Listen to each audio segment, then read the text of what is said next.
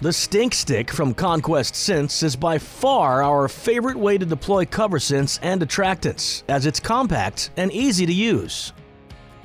When you look at the Stink Stick, it's probably my #1 way to deploy both Evercom, whether it's in wax format or liquid format, VS1 when I'm using it in a liquid format.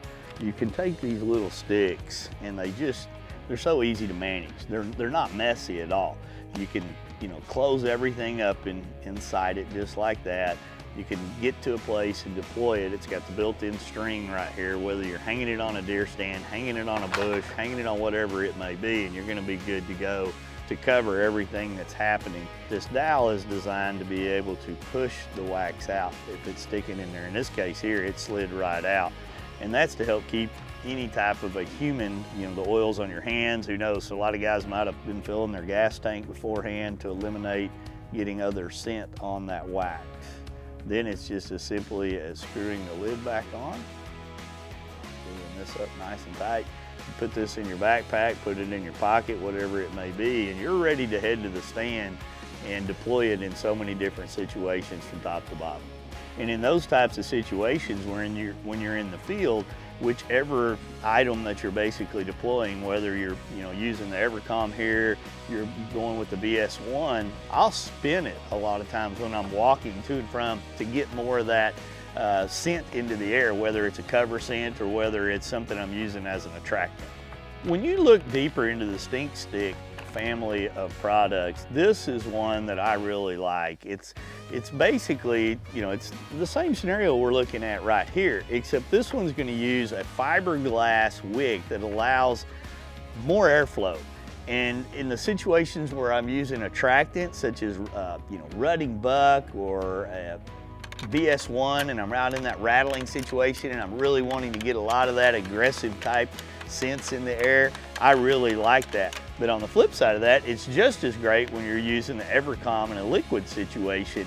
And this is, once again, this is a leak-free design. You may be worried about using liquid in this type of a situation, but the way that the Stink Stick is designed and set up, you don't have to worry about those types of situations. And I'll demonstrate really quick on how this product basically sets up and works for you. This is what you're looking at inside of this type of a setup. This is the wick itself. There's already one in here.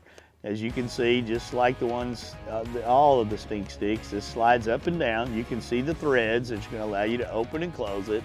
Once again, it has the string here, so you're going to be able to deploy it in so many different situations. It's going to close up nicely with a no spill type scenario, so that when you are putting it in your pocket, you're putting it in your backpack, whatever it may be, you're not going to have to worry about it spilling on you. And how I basically will fill these up is I take the bottom, I screw it up nice and tight. That's the part that I'm going to deploy whenever I'm ready to use it. And then on the top, I'll take it off just like this, and you're going to pour your liquid into the top right there, and you just pour it real slow and you let it fill up, and then that's how you're going to get that scent impregnated into this wick, so that regardless whether you're using an attractant or a cover scent, you're going to be ready to go.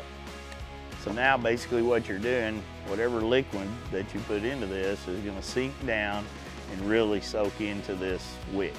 And that's going to help promote the airflow through. And I love this when I'm using VS1. My wife absolutely despises VS1 because she says I smell like an old doe out there that's in heat. But I'm like, well, that's what I'm supposed to smell like during the rut. And I'll take these out when we're rattling, and you'll see them in some of our different sets hanging from trees around us. You see me swinging them in the air, because when you're in rattling type scenarios, a lot of times those old bucks will come in downwind of you. So, I want to get as much of that scent in the air as I possibly can for a 1-2 punch to get a buck in range. So regardless of what you're pouring in there, this is a clean, no mess, easy to deploy, which is going to get the scent out there very, very effectively.